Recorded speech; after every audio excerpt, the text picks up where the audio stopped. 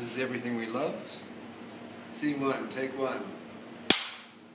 One of the interesting things about Everything We Loved is that it stars the youngest ever actor in a feature role in a New Zealand film. It's this 5-year-old boy called Ben Clarkson, and he's 6 now, but he's absolutely dynamite, and especially for a first-time director like myself, it was both very challenging but incredibly rewarding working with this little guy. He was amazing. We knew that this film kind of rested, that it just couldn't be made without finding a young 4 to 5-year-old boy to play the part.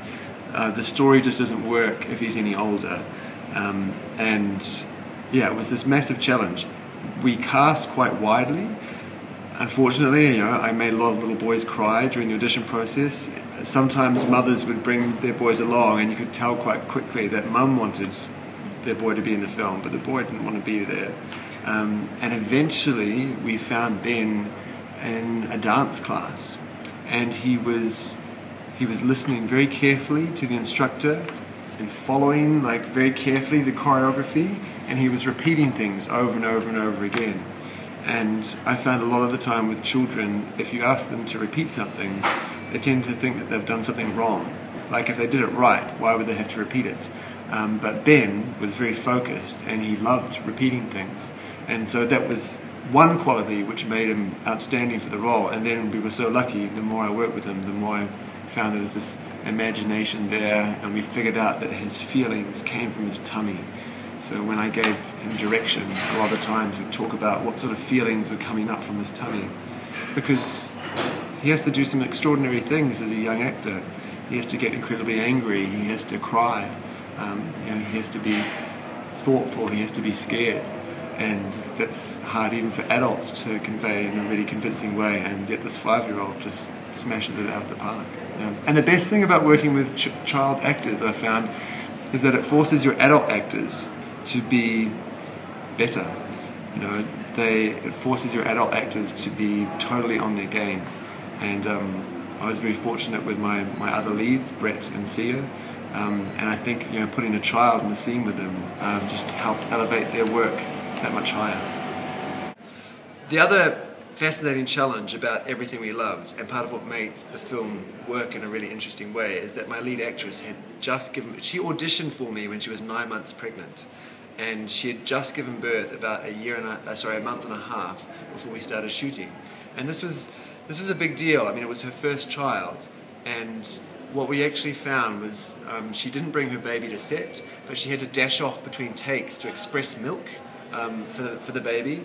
And the character that she plays is mourning a terrible loss in her family, and I don't want to give too much away, but the feelings that Sia had for her baby that was at home kind of needing her, she channeled that into her performance, and I think that's partly what gives her performance so much authenticity, and you can kind of feel this yearning inside her. My leading man, Brett Stewart, had to learn a lot of magic tricks. The magic in the film is real magic, and if you look carefully at the scenes, if you watch them over and over again, you can actually see how they're doing it. And that was quite a big challenge for him. He has to learn to levitate, he has to learn to make a matchbox move around and open in his hand. He had to learn how to cut a woman in half. Poor Sia, we had to make a box specially for her. She'd just given birth to a baby, and then we were cutting her in half on stage. So I'm very pleased with the magic tricks and how they tie into the film's theme of lies and illusion. We got the money by winning a competition. I've always wanted to direct feature films.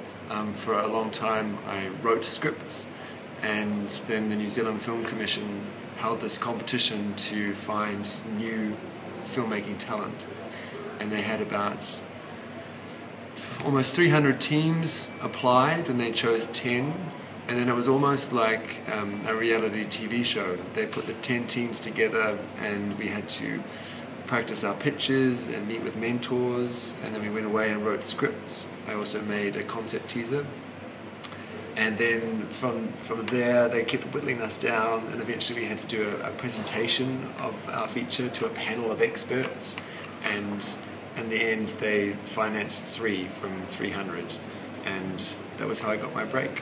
When you try and get a feature film up and running, there's an awful lot of challenges. but you don't come face to face with your 10 other competitors for our fund. So that was kind of interesting, all being in the same room, all knowing that we were all, you know, desperately wanting to get the green light so that we could have a chance at making our dreams come true. It was both rewarding and difficult. It's rewarding because you're meeting other people that share the same dream, and you can empathize with that. They want it as much as you do. You're meeting people that are prepared to, I guess, live the life of a filmmaker. It's quite strange lives. There's a lot of uncertainty. So there's immediately a lot in common, and we all love movies. But at the same time, you know, there could be only a few people that ended up with their movies greenlit. And so I think we were all watching each other really carefully, and we were all thinking about which ideas were particularly good. And in some ways it also made us be very specific with our own ideas. You know, the competitive edge, as stressful as it was, I think also made us work harder. It certainly did for my team. The money that we did receive came from one source. It was from the New Zealand Film Commission, and it was under their escalator scheme, and that was specifically designed to find new filmmaking talent and give them their break. But to do a film that looks as good as everything we loved, because it looks amazing, we put all the money on screen. You know, we pay for it with our lives. So, you know, my art director was sleeping in the van, which is one of our props, on set, and I lived in my parents' shed for about 1.5 years while I made it. And you know, my producer waived his fee, you know, which, you know, let's face it, was almost nothing anyway. But so there's the money that we received, but then there's also, you know, I guess the sacrifices or the cost, because everything costs money. It's got to come from somewhere. And this movie was made with a lot of favors, and we were just lucky with the time of year that we shot.